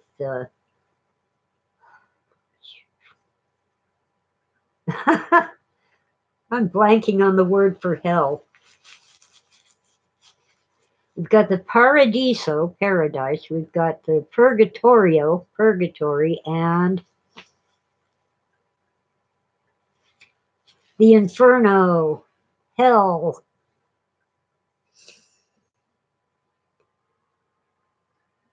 Do I know Sam Harris? And is he relevant? Oh, I think I've seen him debating someone on either Socrates in the City or the Veritas Forum. I haunt YouTube, waking up with Sam Harris. Well, you know, if you want to be an atheist, that's fine. But why do you have this great need to convert me? I'm a Baptist by accident. Phil was really concerned that I had never been baptized. And he was a faithful Episcopalian, even if he was a bit of a heretic. So we went to the Episcopal Church and talked to the priest, Father Rash. I better type that in chat. Father Rashe. Rashe. Holy Sacrament in Placentia on Kramer. Kramer. By the time you get down to Orange, it's Clausel. Anyway, I think that's the street it was on. So anyway, right next to the post office. Blessed Sacrament. That's it. Blessed Sacrament, not holy. Anyway, Episcopal Church. And when the priest got to the part where I had to take 6 weeks of lessons before I could get baptized, I said, forget that. I went home and got out the yellow pages and called a Baptist church. And they baptized me the next Sunday. Full immersion, Southern Baptist, in a backyard swimming pool. The kind where if you struggle, they hold you down longer to get all that sin out of you. It was awesome. So I'm a Baptist because that's how I was baptized. And I have visited other churches, even a Catholic church, although I can't stand the incense. And the Episcopalians use the incense too. I think they ought to pay for a little better brand of incense. Anyway, so I'm a Baptist, and once in a while I manage to attend the local Baptist church. But I'm not out to convert anyone. If you ask me about Jesus, I'll tell you. But it's up to you. Forced conversions never turn out well. You end up with people like the Rothschilds. They aren't Jewish ethnically. They're ethnic descendants of Esau. In modern times, you would say they're Jordanian. Phil was very religious, but not a churchgoer. He had a dispute with the church because they wanted to confess that his marriage to Nancy was sinful because they didn't grant him a divorce from Anne. Never mind Cleo and Jeanette, who came before Anne. And he said, I'm not insulting my wife. So he was barred from the rail. He could attend services, but he could not take communion. So he did that at home. Became his own priest. even baptized our son by sprinkling and gave him his first communion. And as young as Christopher was, he remembers. So anyway,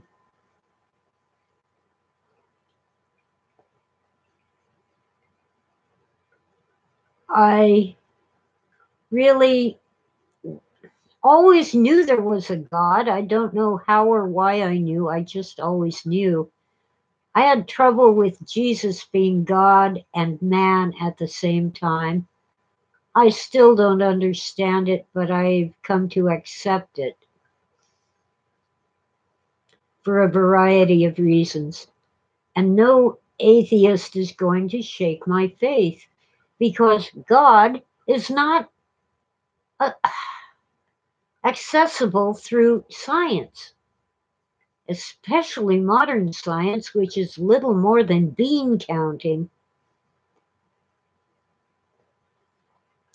I can't prove that Jesus loves me. I can't prove that my son loves me or that Phil loved me. But I believe it because I have evidence.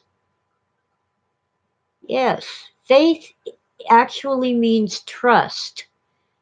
And you don't just trust, for example, that you're not going to fall off the earth and fly out into space because you trust, you believe, you have faith in gravity because you have evidence that gravity keeps you down on the earth unless you get in a jet,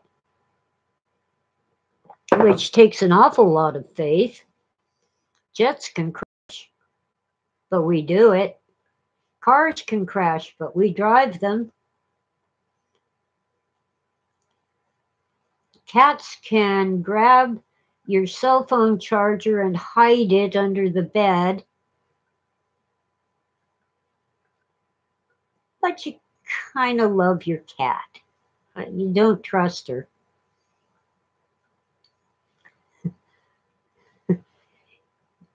You trust that she will grab your cell phone charger and hide it under the bed. But really, religion is not in the realm of science, but it does have evidence. We know that the tomb was empty. Carroll Quigley. Now that was an interesting figure, and I don't know a whole lot about Carroll Quigley, except that he was a spy. I'm sure Phil read about him. Anyway,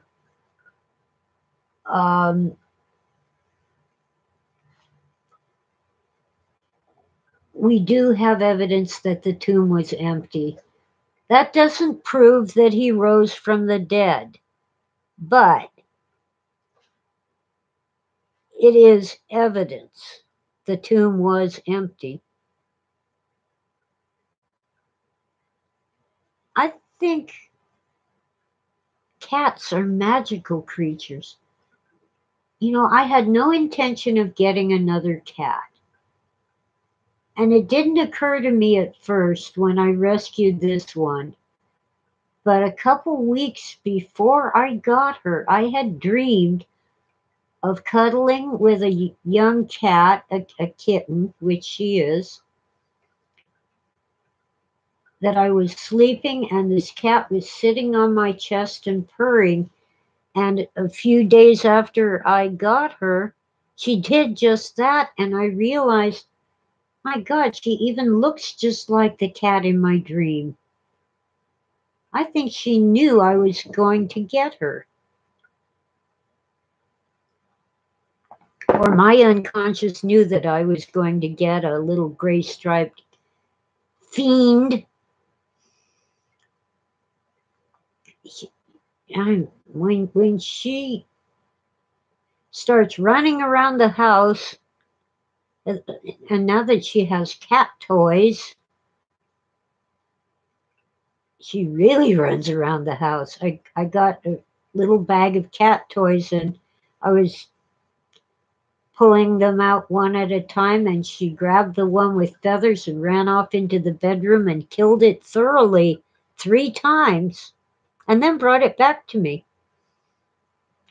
And when I made it move, she killed it again.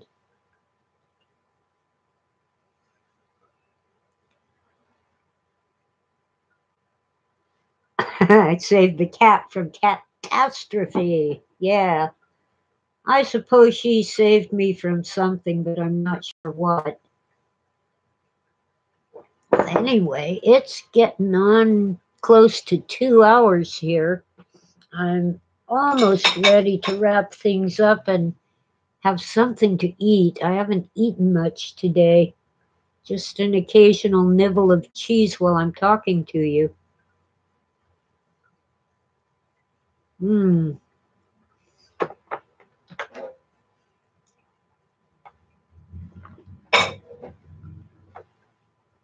Mmm. Real cheese, not that plastic crap. Cheddar cheese and jack cheese. No American cheese. Yuck. American cheese isn't cheese, it's cheese food made out of plastic. Phil wrote a story about a cat on a spaceship. You sure that was Phil? Oh, goody. I'm getting an invite for the show in my email. I will check it as soon as I have a chance. Information. I totally lost the trail of what I was going to talk about yesterday when the internet wouldn't work for me, but that's okay. I think we've had a pretty good chat. All right, let me scroll up a bit. Carol Quigley, oh, the Tragedy and Hope, Georgetown professor. Yeah, but there was something about Carol Quigley that was rather strange.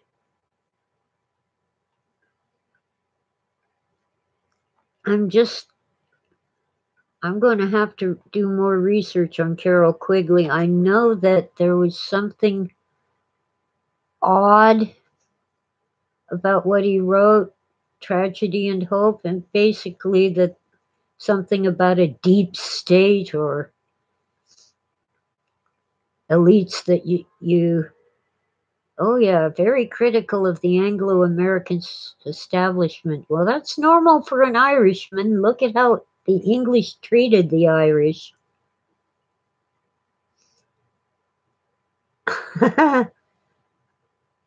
Tim, that does sound like Phil. Someone kills the cat, so they have to eat cat food for years. Yeah, that's punishment. All right. Well, anyway, I think I've heard a radio interview with someone who either knew or researched Carol Quigley. It's just kind of vague in my mind. You know, anyway, that the English still consider us one of their colonies. And maybe we are.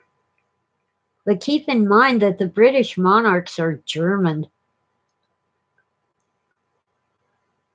Yeah, Joseph P. Farrell and maybe Walter Bosley.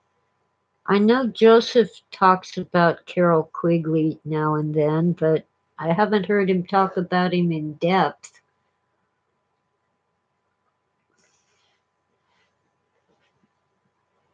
I can't get past the paywall for any of the shows that I love. I just can't spare, even if it's just a couple bucks, it could break my poor budget. I'm barely getting by.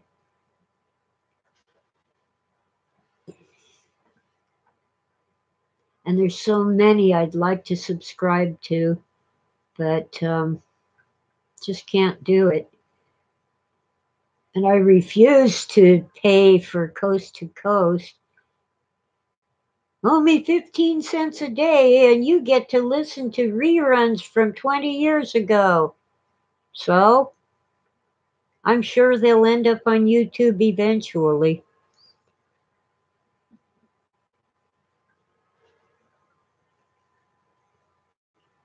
I'm sure Quigley had some kind of inside knowledge, something esoteric perhaps. I'm just not clear on it right now, but I can find out. Anyway, you know, the City of London, which is part of what we call London, is not ruled by the Queen. Once a year, they have this parade where they make it clear that they're actually, the banking district is actually a separate political entity. Most people are totally unaware of that.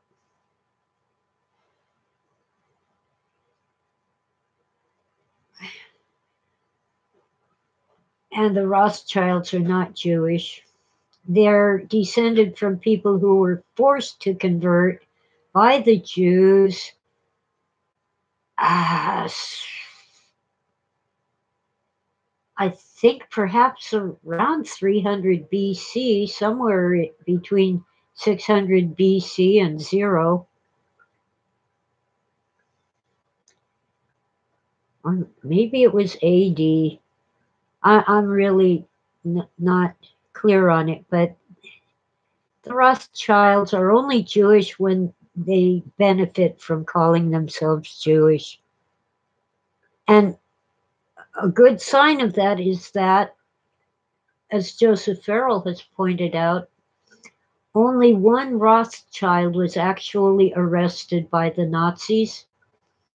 He was this distant cousin down in Austria who was hiding Jews from the Nazis, resisting the roundup of the Jews.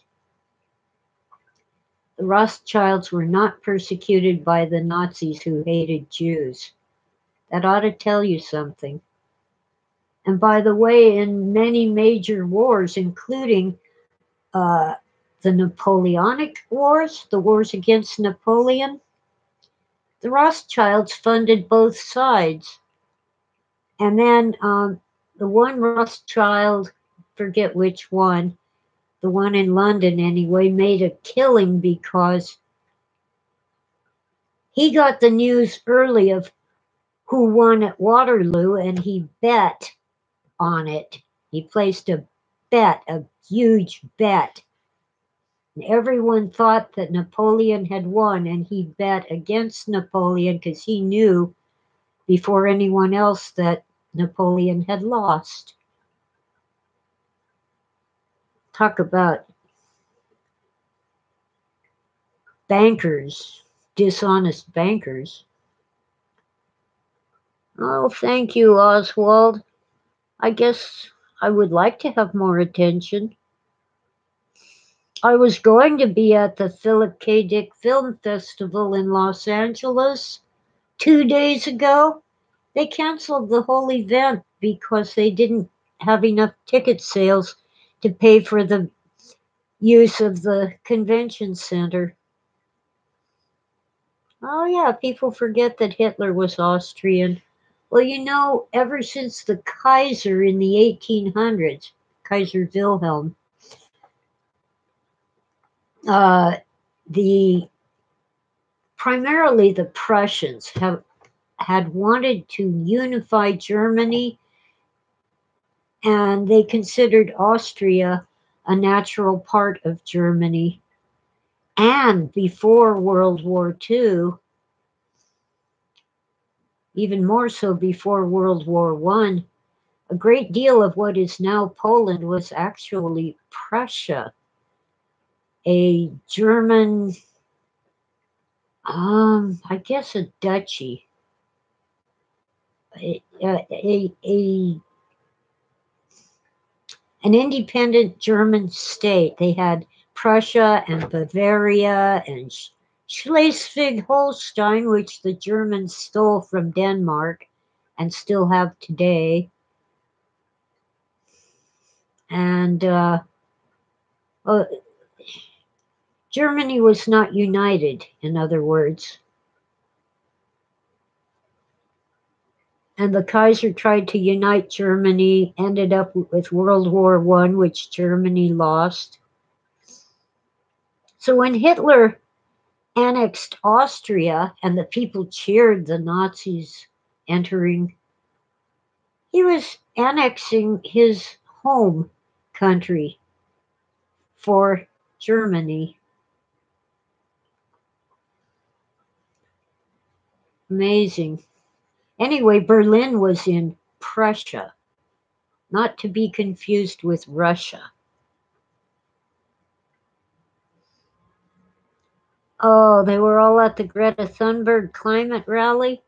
Well, you know, Greta Thunberg is only here because she refuses to fly. She refuses to go on an airplane. She crossed the Atlantic in a propane-powered fiberglass boat made from petroleum products, with, of course, other boats following her to make sure she made it safely, and they burned diesel fuel. Oh, but she's all for the environment and won't get on an airplane. Oh, yeah, her parents are wealthy. I feel sorry for her. She's been brainwashed. Even if the earth is warming up and we're all going to end up with islands sinking and coastlines going under the waves, we can't stop it by giving up our SUVs. And I'm certainly not for electric cars that use batteries made from lithium that is mined by child labor in filthy conditions.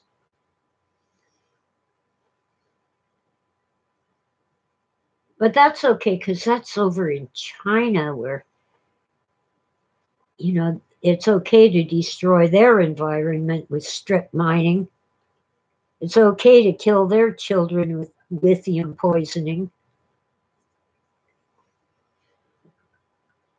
Excuse me. And when you plug in your electric car, how do you think the electricity gets generated? Yeah, there's some wind, there's some solar, there might even be some made from ocean waves, but the only reliable sources are either nuclear or oil or gas, natural gas. The only reliable sources of generating electricity, except maybe Niagara Falls. We can usually rely upon Niagara Falls to make hydroelectric power, although there have been times when the falls ran dry due to drought, but they're rare.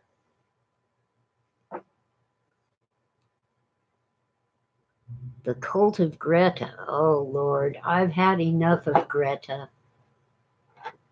We are not destroying the planet. The planet will be here long after we're all dead or gone to other planets. We might be killing ourselves off.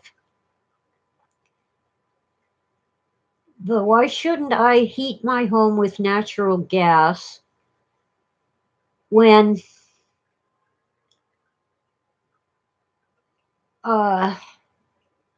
never mind all the pollution in China and other third world countries or developing nations?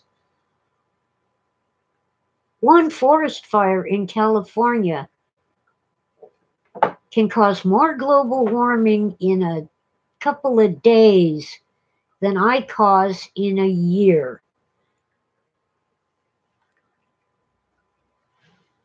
Oh, the lower classes are destroying the planet by taking the London trains to work? Why? Are the London trains burning wood to make steam? Like they did in the old days?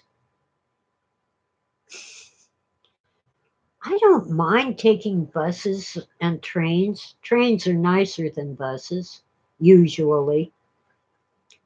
Although I have been on the Metrolink when I wouldn't even sit near the restroom that's on board, let alone use it.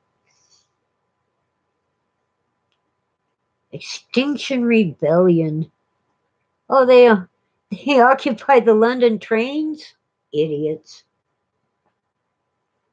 I wouldn't mind going back to horse and buggy, except it would take me a week just to go to the doctor down the hill that I have to see once in a while. As it is, it takes me a couple hours to get there by bus. The working class kicked them off. Good for them. But I just can't afford to support a car, especially in California, where a gallon of gas is more than $4 and insurance and taxes on your car are just outrageous. Between gasoline, insurance, and taxes, those were costing me more than a monthly payment on a car back when I had a car. So, in order to make the car payment, I had to leave it parked in the driveway because I couldn't afford the license and insurance. So I gave it up, gave it back to the loan company. Never looked back. And the doctor's clinic where I go gives me free bus passes. Buses here are ridiculous, but they kind of get me there, and I can sometimes get a ride from a friend.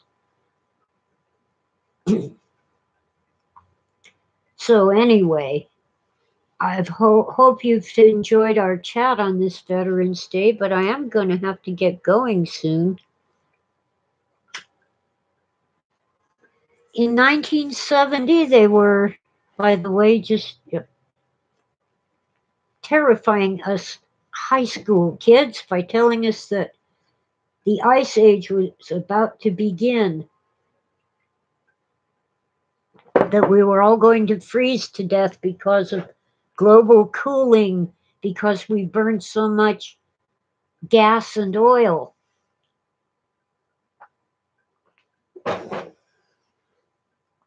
The fact is, we're in an ice age. It hasn't ever ended. We're in what they call an interglacial period, a relatively warm period between parts of the same ice age. There's plenty of evidence, for example, that at one time there was tropical vegetation in Antarctica, in Greenland, in Iceland, in Siberia. There was at least temperate grassland with little buttercup flowers and stuff. Does that really mean that the earth moved and the poles were in a different spot so the ice moved? Or does it mean that at one time the earth didn't have all that ice? Oh, duck and cover in school. Yeah, like getting under your desk and going like this is going to save you when the atomic bomb is dropped. I really suspect that we are going into another ice age or glacial period. The troops died for our highway system.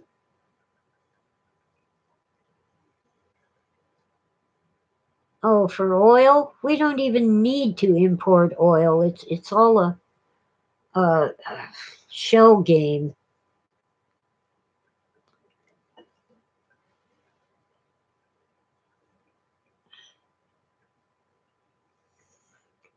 I'm not thrilled with being so close to San Onofre, where they've shut down at least one of their reactors because it's unsafe.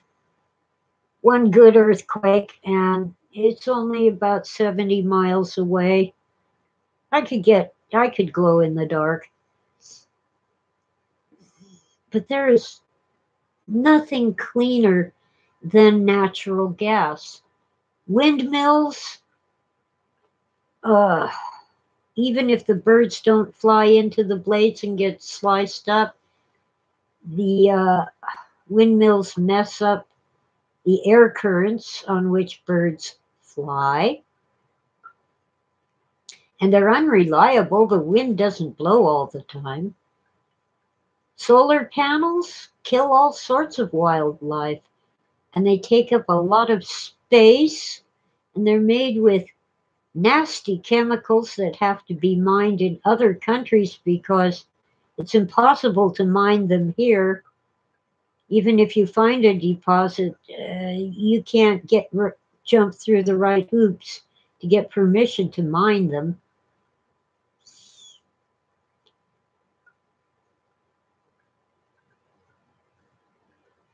And anything that touches them can get zapped, if not with electricity, then with heat.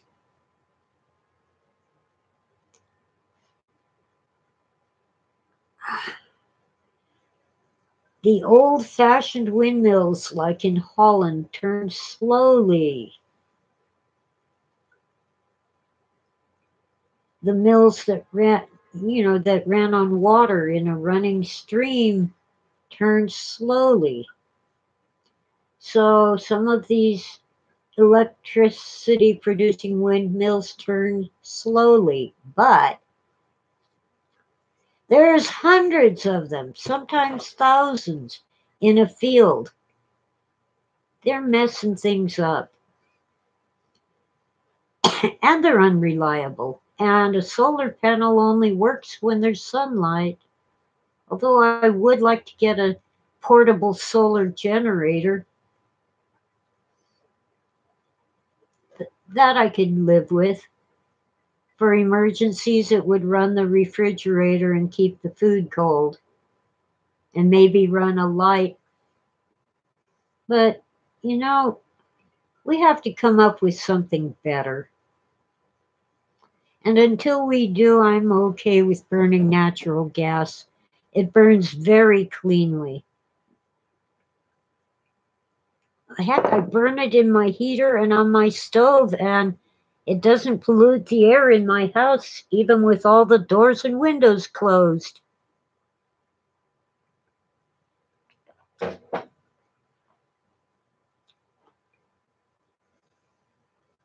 And there's lots of it. So much so that more so in the 60s, but even now, quite often the oil wells just burn off the natural gas because the oil is so much more valuable, more expensive.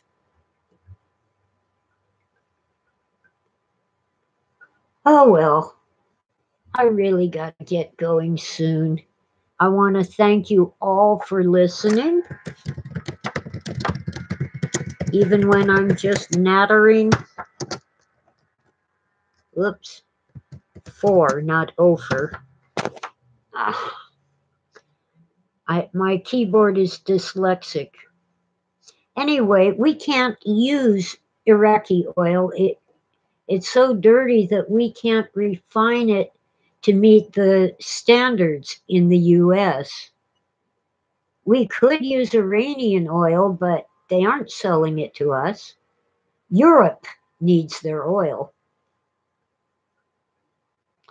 We have more oil in the Gulf of Mexico, like from Mexico and Texas over to Florida. We have more oil there than we'll use in the next 20 years. And that isn't all the oil we have. We don't have to frack for petroleum, but between greedy corporations and government regulators who just love the power that they can wield. That's what happens. Fracking. When I was a kid in Culver City, I used to play in the Baldwin Hills. The oil was so close to the surface and under so much pressure, it was seeping up out of the ground all by itself. The oil companies had some little donkey engines pumping oil into their pipeline, but there was tar and there was oil all over those hills, just seeping up. So don't tell me we need to frack. We need to deal with crazy regulations by bureaucrats who ought to go get a real job. I would say that I flip burgers, but at Pup and Taco, they never let me cook anything. I just ran the cash register and cleaned the tables. I have done factory work. I've done art framing. I've done clerical work and bookkeeping. And Pup and Taco. I wish they were still around. They had the best hamburgers. It was really good, lean ground beef. Awesome stuff. And because I worked there, I could get the guys who did the cooking to make it to order for me. You know, special order, not just flip the burger and throw it together the way customers got it. I could have extra mayo, extra lettuce, or no pickle or whatever. Anyway, we have too many bureaucrats and too many bureaucratic agencies. If Trump is doing anything right, that it's reducing the bureaucracy. I'm not terribly happy with him right now, but I don't like any of the Democrats either, so, you know, it's ridiculous. They're all out of touch with real life and real people and real work. I was shocked when Bush, the son, George H., didn't know how to shop at a grocery store. He'd always had someone else doing that for him. And when the clerk scanned the barcode, he goes, "What's that beeping sound?" I'm like, oh my God. They've only been doing that for 10 years. Oh well. So, on that note, once again, thank veterans, all of them. Those who only stand and wait, they also serve. And those who gave their all, we should honor them. We should honor them all. So I'll catch you guys another time. And thank you all again. Let's do a countdown. 10, 9, 8, 7, 6, 5, 4, 3, 2, 1. Thanks again, Oswald. And bye-bye.